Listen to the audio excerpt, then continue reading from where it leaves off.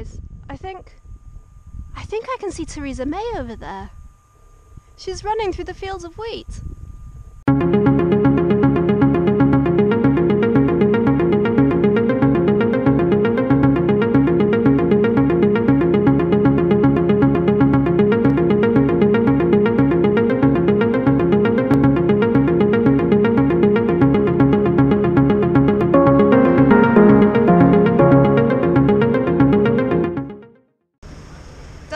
Good morning. Today we got up pretty early because we're going on a day trip out of the capital and we're taking ourselves to Stare Orhei, Old Orhei, where there is a monastery that we want to go see. It's a UNESCO site, a couple of hours out from the capital. You get your tickets just outside of the main central station. There's a little casa over there that you pay for, and you get your bus taking you to Trebujeni, which is the village next to the old monastery. And then somewhere over here is our little Marsrutka minibus. There we go, one right ahead. That white one. She's now to Trebujeni. We've got about 20 minutes before we head off. Grab our seats. Yeah, we can grab our seats and we leave at 8:35 pronto.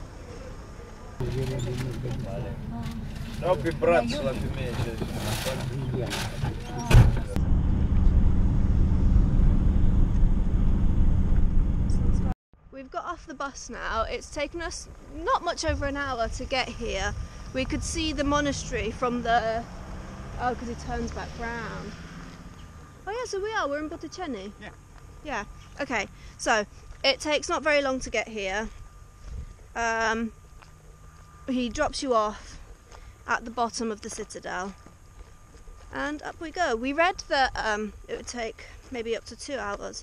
Obviously traffic's not been very bad and I think we left early enough as well. So now we're going up to see the monastery.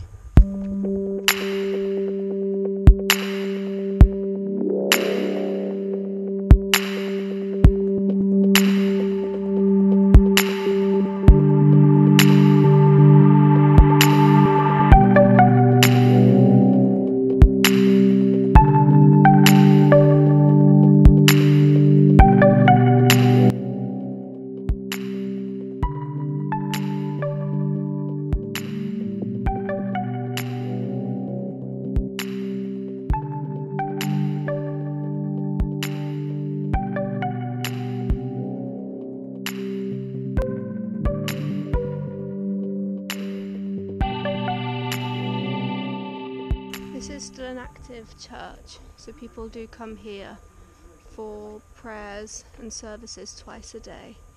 And there are a couple of monks who live here as well. And it's a holy site, and I think it's been used for pilgrimages for quite a long time as well.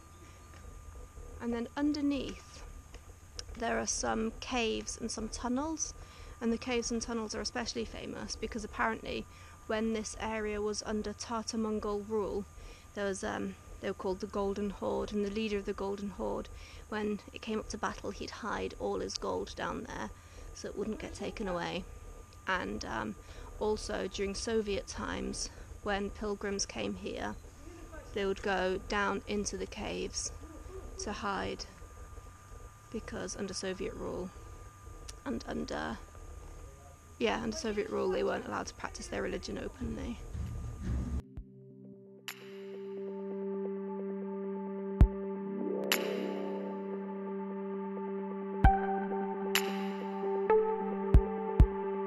The next thing we're going to do is we're going to go back down and we're going to try, we've seen a little trail map, we're going to try and see if we can get to the caves that are somewhere down here.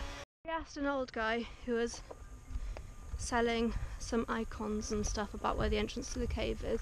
It turns out it's just underneath the bell tower. We just didn't realise. So here's the entrance. I wonder if I need to cover my head. So here we go, the caves. Oh, smell the incense. So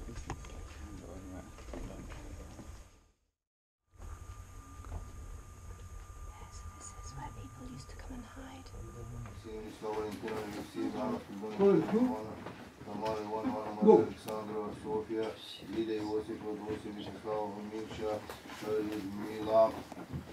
the caves, which are now behind me, you can come out here.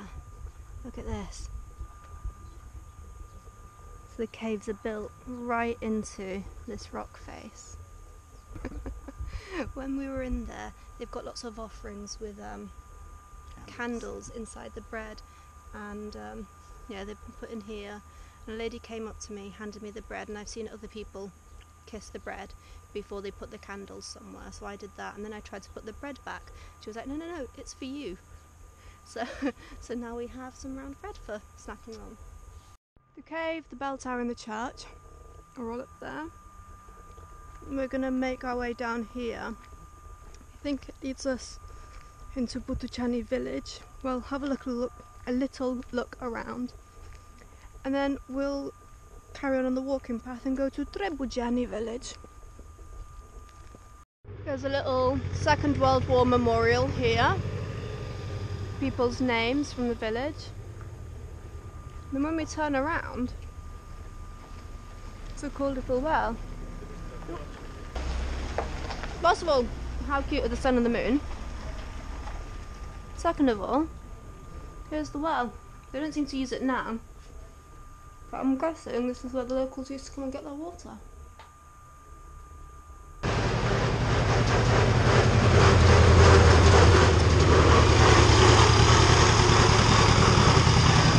Come across this place where Danny's going inside now. We've been looking from the outside and there's these pictures, and it's an opera theatre in this little village. There's a little quote underneath saying, "This is the most beautiful theatre that I've ever seen," by Friedrich Pfeiffer, who's a conductor in Vienna. But this lady who's doing the plants, she said we can come in and have a look. Spasiba. So here we go. This is the opera theatre. I did ask her how old it is. She said not old.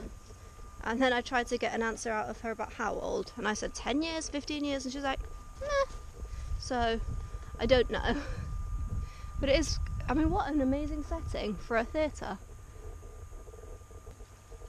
I wonder how often they put shows on.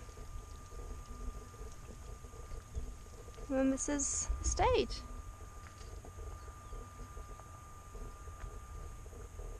It's a big stage. Wow. Trees with these things hanging off them, and I just assumed they were a kind of pear, but I just remembered something we saw in the market. So Danny opened it up, and they're actually walnuts. They're walnut trees all over the place. There's inside there, if you crack that, that's a walnut. I had no idea. 50 quid in England. Yeah. I had no idea walnuts came in soft green casing like this. Learned something new today. So we've walked through Butucani village, had our compote, we've enjoyed that, and now we're going to walk along to the next village, which is called Trebujani. So we think there are some old ruins down here.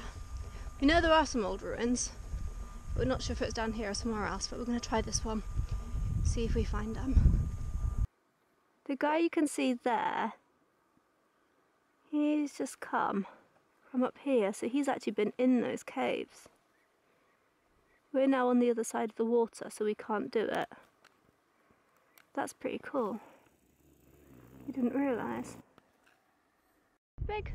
There's a big pile of rocks over there. We're not sure whether that's part of the ruins or if it's an old landslide or something. But up there in the rock face, it's definitely something that's been built. And then down there, I don't know how well you can see actually on the camera, but there's like a tiny little, I guess it's a church or a chapel, but it's halfway underground. It's made out of little bricks, and then it's covered with grass, with a little wooden cross at the front. We followed the sandy path all the way back to the main road here, and we've come across some ruins, finally. They're actually not the ruins that we thought we were looking for. We knew about these ones as well. We're just trying to find a way down, and I can show you. And then there's also a little bridge. There's the steps, yeah. There's the steps. There's also a little bridge there. We can cross over to the other side and maybe try and get onto those rocks a bit. Let's go down to the ruins first. We've come to the ruins here, and these are the ruined public baths that were also built by the Tatar Mongols, the same Golden Horde people who hid their gold in the caves next to the monastery now. And when they were here, they built loads of stuff, but a lot of it was built from wood. And when they left, they burnt a lot of it down, and so there's not a lot to show for when they were here.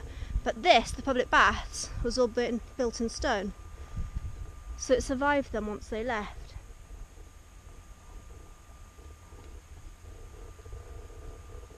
Right, we've had our lunch in the ruins, we've crossed the river, and now, once we get down here, which is slightly terrifying, we're going to try and get up to those caves up there.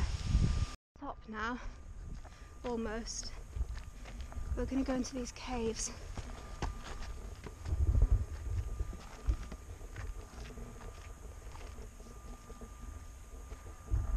I was trying to work out whether or not they were part of the same, oh that's steep, the same caves as the monastery, but I don't think it is. It's a bit further away. This looks like it's been properly constructed. So yeah, we've got no idea about those caves, what they are, what they're for. But up here, and there's loads of them going all the way down for ages.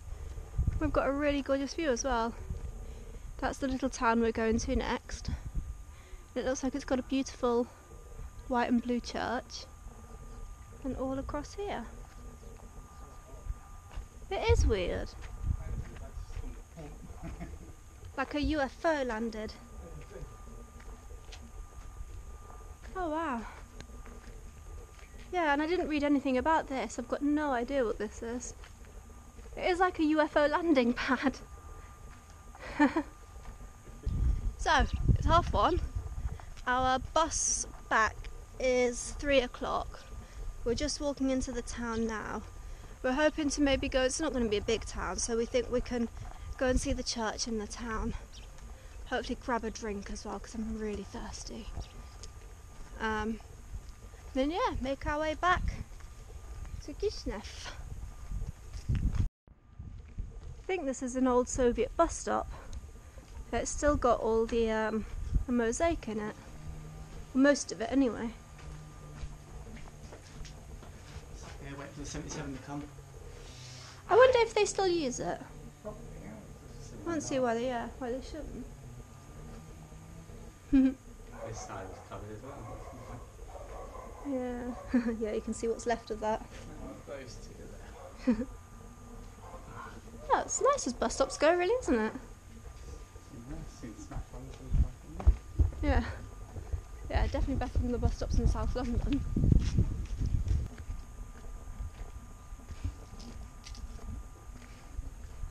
Oh.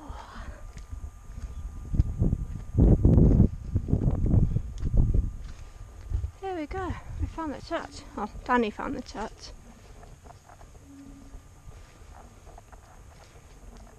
I think it looks a bit bigger and grander from the hill.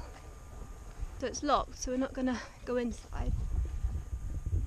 But this is it. We found the church.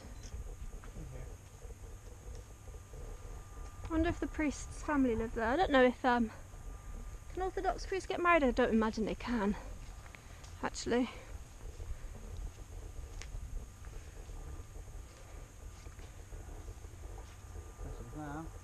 So this is the bus stop while we're waiting for our marshutka back to Kishinev.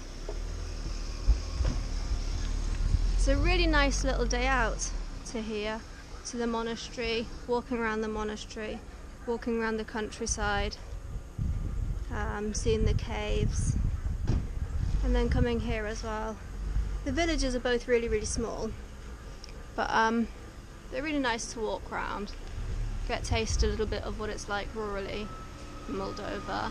The original little town we got dropped off in as well, it has a couple of restaurants, even a couple of guest houses as well, so I guess people do stay over here and have a couple of days out in the country. living quietly. One of them even has a little ethnography museum, which we didn't go to. We just wanted to be outside today and look round. So all in all, it's a really nice day trip out of the city. I really enjoyed it. Have you? Da. Da. Tomorrow we're going to somewhere very interesting. I'm not going to tell you where it is though, so you'll have to come and join us next time. See you there. Bye.